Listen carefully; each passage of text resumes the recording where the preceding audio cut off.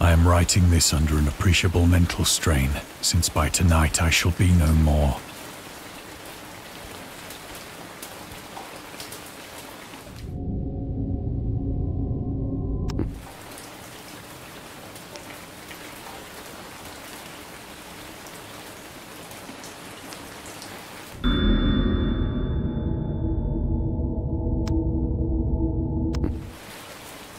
Penniless, and at the end of my supply of the drug which alone makes life endurable, I can bear the torture no longer. Do not think from my slavery to morphine that I am a weakling or a degenerate.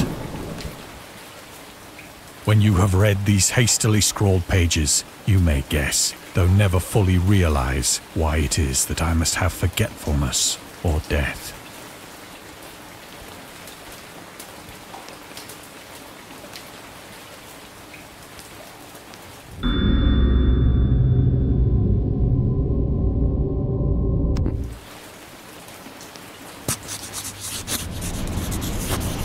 It was in one of the most open and least frequented parts of the broad Pacific that the packet of which I was supercargo fell a victim to the German sea raider.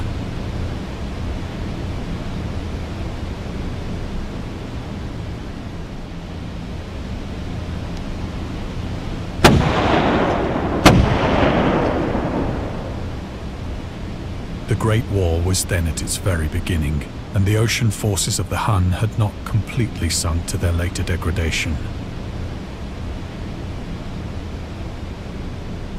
So that our vessel was made a legitimate prize, whilst we of her crew were treated with all the fairness and consideration due us as naval prisoners.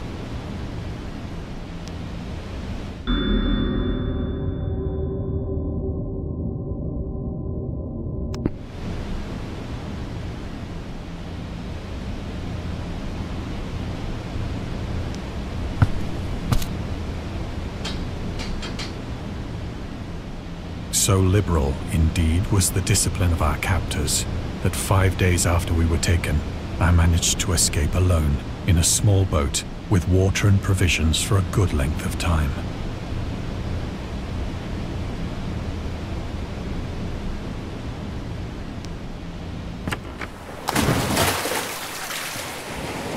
When I finally found myself adrift and free, I had but little idea of my surroundings.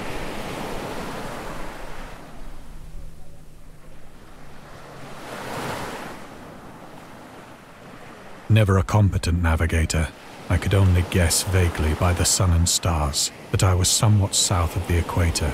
Of the longitude, I knew nothing.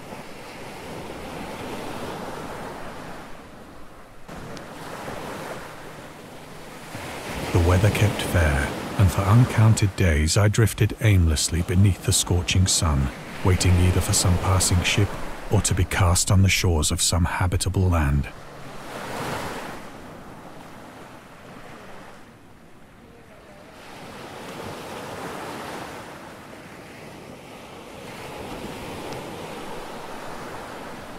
But neither ship nor land appeared, and I began to despair in my solitude upon the heaving vastness of unbroken blue.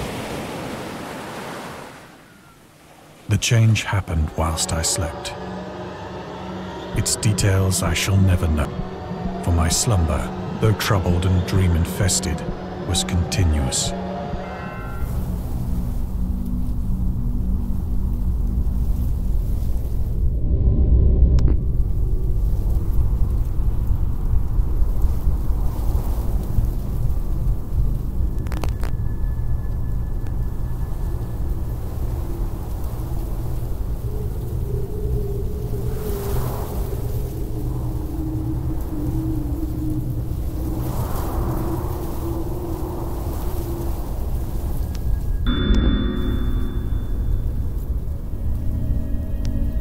with a rugged cliff of lichen.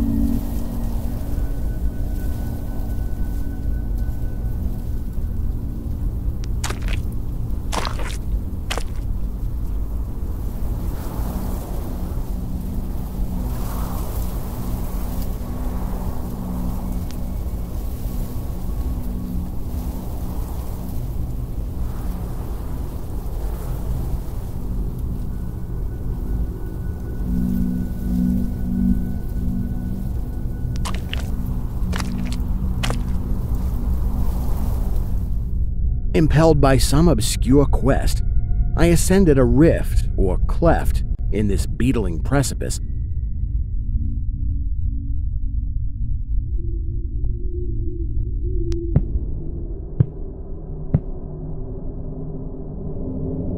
Noting as I did so the black mouths of many fearsome burrows extending from both walls into the depths of the stony plateau.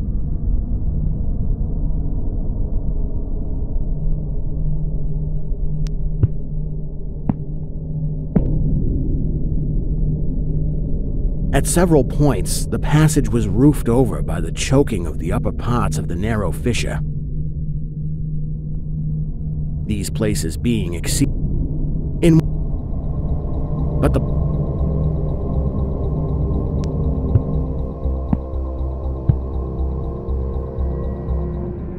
At length I emerged upon a tableland of moss-grown rock and scanty soil, lit up by a faint moonlight which had replaced the expiring orb of day. Casting my eyes, but was sensible of a very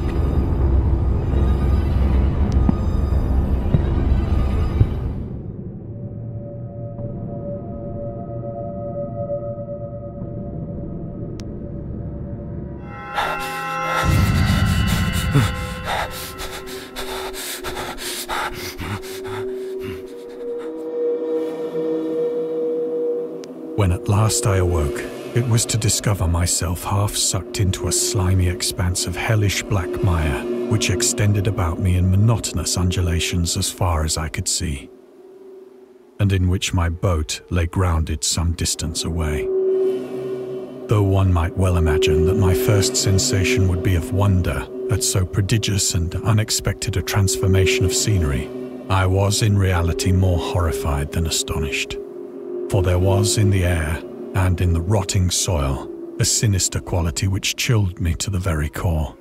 The region was putrid with the carcasses of decaying fish and of other less describable things which perhaps I should not hope to convey in mere words the unutterable hideousness that can dwell in absolute silence and barren immensity. There was nothing within hearing and nothing in sight save a vast reach of black slime. Yet the very completeness of the stillness and the homogeneity of the landscape oppressed me with a nauseating fear. The sun was blazing down from a sky which seemed to me almost black in its cloudless cruelty.